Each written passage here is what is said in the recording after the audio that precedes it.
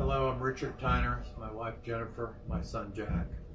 We'd like to read a statement from our family and the RCMP concerning our son Ben's disappearance. Tuesday, January 26, 2021 marked the 2-year disappearance of Ben Tyner from the Merritt area. As the second anniversary of Ben's disappearance approaches, we continue to have unanswered questions. We're constantly praying that someone who knows something will come forward. Tyner's horse was discovered on a logging road near Winnie Flats off Highway 97. He was a seasoned cowboy, and his disappearance launched a large search effort over many days involving multiple police as well as search and rescue personnel.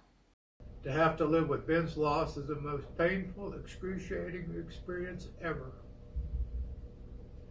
The loss we feel is immeasurable. Tyner, who had been 32 at the time, was hired as the ranch manager at Nicola Ranch in November prior to his disappearance. The search was suspended after 7 days, but the investigation remains open. Our hope is that we can find Ben and be able to determine what happened.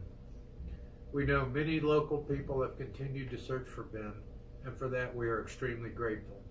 Jennifer, Richard, and their son Jack continue to plead for answers, desperate to find out what happened. The family is offering a private reward of $15,000 for any information that leads to the location of their son. If anyone knows anything, no matter how insignificant it may seem, please inform the Southeast District Major Crimes Unit in Kelowna as soon as possible. Thank you. For Castanet Kamloops, I'm Brianne Foley.